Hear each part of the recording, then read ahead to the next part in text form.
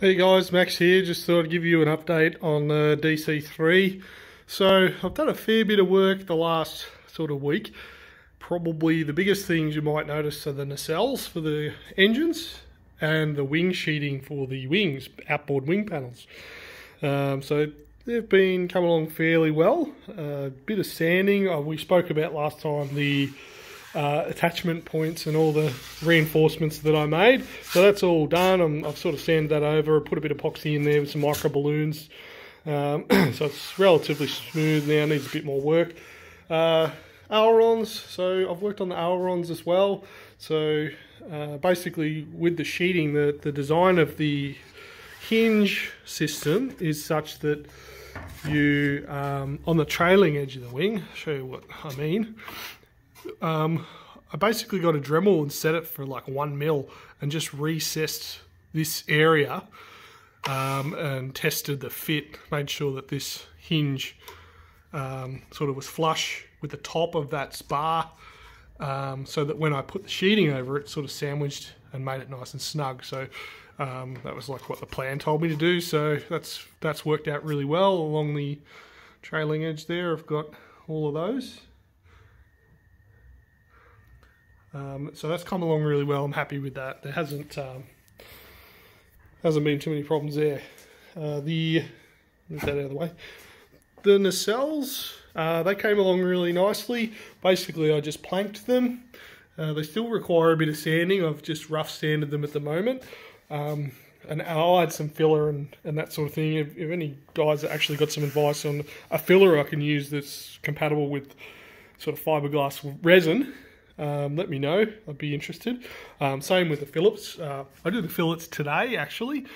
Just planked them. It's a bit tricky to get that sort of curve around this area right, so it's pretty rough. Needs a bit of sanding. It hasn't really had much work done to it at this point. They've just been sort of the bulk gluing. The plan for that is I'll put some baking paper between here when it's after it's been. I think I'll wait till it's been fiberglassed. This has been fiberglassed.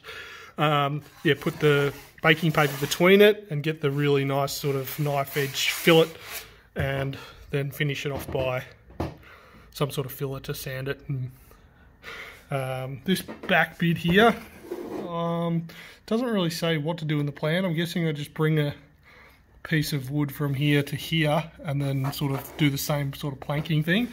Any advice you guys have on that would be handy. Same with the front. It's sort of pretty rough and ready, but I just need to, I guess, put some block there and just smooth it, sand it to suit. I've done a bit of sanding also to the fuselage, so it's sort of looking a bit different from last time. It's a bit smoother, still needs a lot of work. I think my next project's actually going to be to make a cradle with one of those pool noodles, because it's getting quite damaged just rolling around on the table, which is, yeah, pretty silly of me, but oh well, I'll fix that. That's the other nacelle, which has come out pretty good.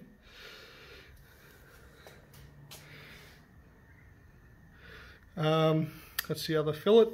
I've decided with the windows, I added backing to them. I'm going to make some Perspex like inserts for these and just insert them with a black backing, so that they look sort of really shiny like windows, but I figured there was no point in having them hollow, so you can see inside of the plane when there's nothing in the plane worth seeing. It's just wood inside.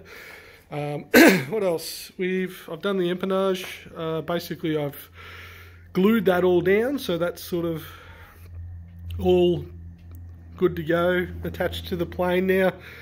There was some epoxy joints along here, so it's epoxied there. It's epoxied, there's like a main member down here. It's been all epoxy down there. The pull system for the rudder I've also done. That was time consuming. Did a couple of holes there wrong, but I figured out it was better off routing them closer to this leading edge of the stab. I'll show you the inside of the plane, because I've done all the control lines as well, so that's for the rudder, one each side. So that's all been done. Got to sort of make that look pretty and everything. I've also planked and sheeted the underside, which I'll flip it over and I'll show you guys that too. Also put some reinforcement on the leading edges of the control surfaces. I'll show you why. So when I made this hinge, it was so long that I couldn't find a drill bit that would go down there, A, and B, if I could, the chances of me drilling a straight hole down there, all the way from there, all the way to there, wasn't going to work for me. So what I did was, let me get it out, hang on. Okay, so what I did was, if you have a look at that in cross section, if you look really closely, you can see that there's one piece of balsa there and one piece of balsa there. They were separate pieces that were glued onto the leading edge of the elevator there, sorry, the rudder there, and then a capping piece was glued over that. So I was worried that this interface here between that, and that, at any time there could be some sort of failure of adhesive, which I was trying to negate. I thought the best way of doing that was just to run this carbon fibre sheeting over the whole lot, and it's got some epoxy resin on it as well, and that's wrapped around there as well, so that basically it's not going to let go. It should be very, very strong. Shouldn't have a problem there, but it was just something in the back of my mind. I was like, whoa, you know, if there's any problem there, because the other thing is too, when I was building this, those two pieces were probably a little bit close together, so I had to do quite a lot of work. I was basically roughing up and hatching the end, cross-hatching the end of the wire. I don't know if you can see that, yeah, and just running that down over and over again through the hole until it elongated to the point where the wire actually went down nicely and smoothly without having any play actually. Also had to polish that wire lots to get that smooth interface. So between that massive long hole, the hinge holes and all of that lining up over that large distance, I was just worried that there might be a little bit of torsion or something on that hole all the way down. But it feels pretty smooth, but it was just something, yeah. It doesn't add much weight for me to know that when I'm flying around this massive model that I've done everything I can to prevent any sort of failure. I've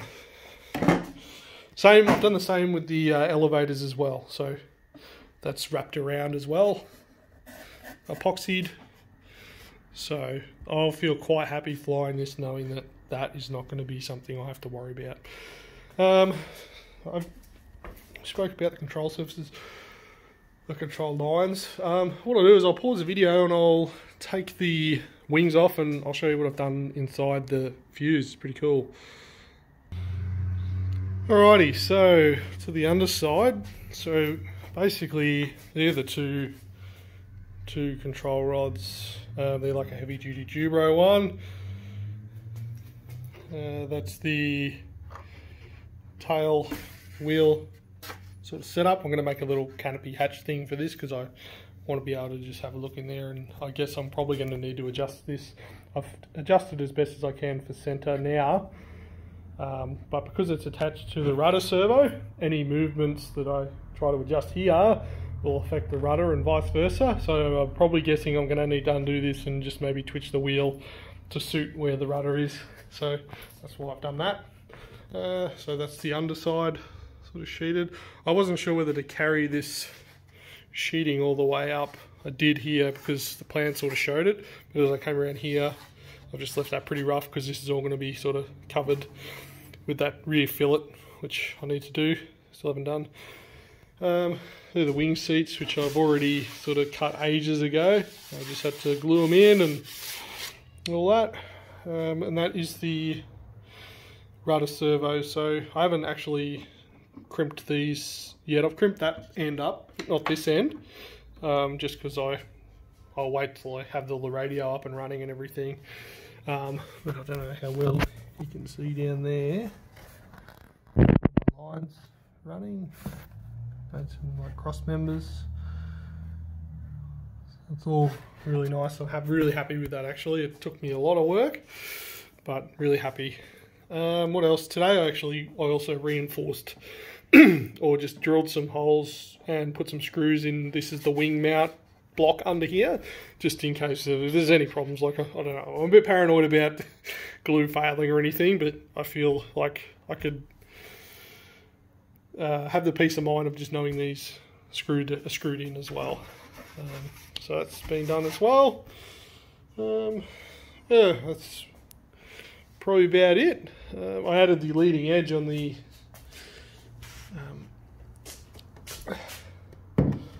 center section, which is there, and I've just got to add some, probably about 6 mil of flat sheet in here and blend it into this just to get the right transition from the wing seats down into this area, but I haven't done that yet. Also, thanks for your advice, guys, on the fuel proofing. If you have a look in there, there you go. I've actually epoxied all that, so it's nice and fuel proof now, ready for the fuel tanks. I've got to fix these up, make them look nice and neat. I just realised that I needed to, as I was epoxying in the rear section, I was like, oh shit, I've got to do the front, so I quickly cut these out just to get the brush in there and get them all epoxied. Yeah, so that's come up alright. Other than that, yeah, it's all been going pretty good. I think next thing is that dorsal fin on the upper part of the body there, the fuse. I want to look into what options I have for the fillets and getting them nice and smooth and well as well. Bit more sanding. I haven't sanded that yet, so a bit more sanding and gap filling, and I've got some foam there. I was thinking about trying to add foam to this section. I've got a hot wire cutter, so my plan was to just fill this in with some like this type of foam here. Glue all that in there and cut it, and then sand the remainder of once I've done the bulk. So yeah, it's coming along. Once again, thanks for the guys that have shown me some love on Facebook and have given me some solid advice. Keep watching and I'll try to get another video as my progress goes on. Thanks guys, stay safe, see ya.